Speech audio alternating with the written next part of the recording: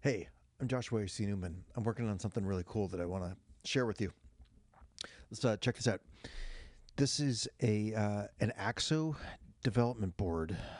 It's a full voltage controlled, MIDI controlled, uh, arbitrarily controlled synthesizer. It's tremendous fun. I want to show you how to do some quick patches so that you can get up and running with it. It's I have no real relationship with them other than that I think what they do is really, really cool. So I'll provide a link below so you can go get one on your own because once you see this, you're going to want to check it out. It's based on the Axolotl Core board, which was substantially larger, has been around for several years, and uses a less powerful ARM processor and doesn't by nature take control voltage the way this one does. This one also uses USB-C because it's a 2020, and that means that it can take it can both be a MIDI controller itself, and it can be controlled by other devices. It has stereo out and stereo in, and those stereo ins can be used for control voltage as well as the outs. Those can also be used for control voltage if what you're doing doesn't itself make sounds. It could be a low frequency oscillator or something. It also has all of these pins here. Most of these, not all of them, but most of them are actually input output pins. Tons of them are analog, so you can see here I've got a couple of potentiometers wired up, and I'll show you how to use those a little bit later. So this is just, you can build all sorts of weird devices out of this with, built-in microphones and speakers. This output here is amplified, so you can just get straight, plug your headphones into this directly. The other ones are not amplified, and you can do what you want with that. All right, let me show you how to make a quick little patch. It's going to be really simple. I'm going to be doing more sophisticated ones later on, but I hope you'll join me because I really want to see what cool stuff you can build. Oh, if you want to see the kind of thing that can be built with it, Matthew Tias, I'll link to below. I really love his very strange sound and music work. It's really inspiring. I love his stuff. He's using Axolotl cores, but I expect he will start using the Akso sometime soon. All right, so let's put together this little patch. This is a simple little patch. It's just going to show you how to take two inputs, like in this case, the two potentiometers that I have plugged in. So we're going to open up the patcher, which will open up this console here, and we'll connect to our board, connected to device. We'll put this over here where we don't need it.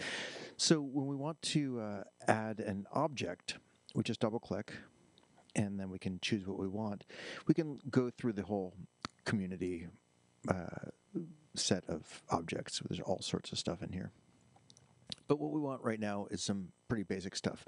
What we're going to want is, first we're going to want an audio out. Oops. Audio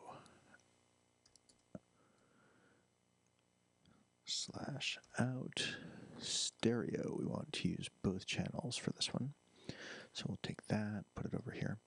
Now what we want to come out of this is an oscillator. So I'm going to choose a favorite of mine, which is called Buzz. And, there are triangles and squares and signs and stuff in here too, of course. So we'll take Buzz, and we will patch this from here to here. This is the output. And while we're at it, let's give it a listen. Let's see. That's going to be over here in the mixer. Oh, it's really horrible. Let's try switching that around. All right. So what you'll see here is that it compiles over here. There we are. That's more what we'd hope. All right. So if we can change the frequency here, like that, just by dragging up and down on the knob. We can change the timbre.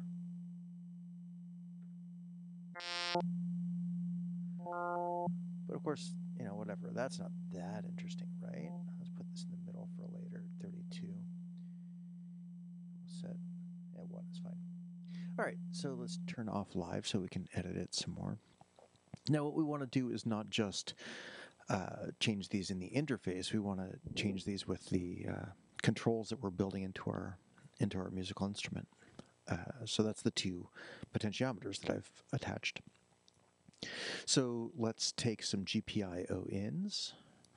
GPIO in analog reads an external analog voltage, and we'll run that into the pitch. And to see what we're doing, we're going to look for a dial. This is a polar dial, P instead of B. B is bipolar, P is polar. And there we are. We want a display dial. So we'll take this and we'll put this over here just so we know what it's attached to. So our dial is going to both display to us in our interface what it is, and that's just for debugging purposes. And it's also going to change the pitch. And then we're going to copy and paste these over here because we want another one just like it that affects timbre. So let's see.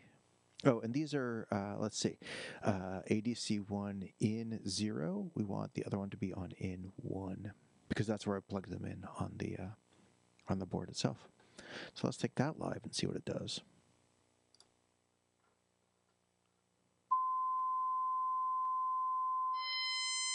Ooh, that's a horrible sound. Let's turn the pitch down.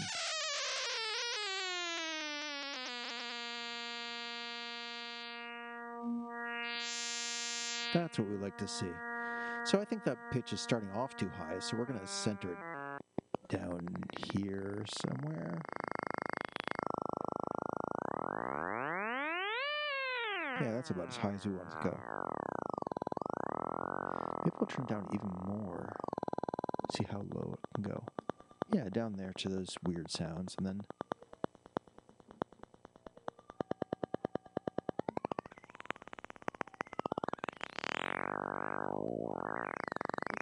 that top one is jittery because of a bad connection in my cable. It's not.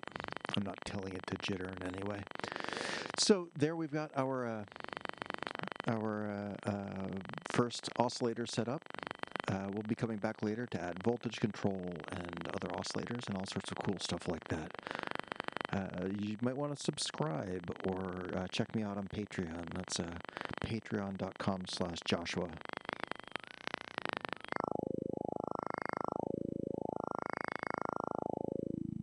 Because I love doing this stuff, and if you're interested, you're going to like other things I do too.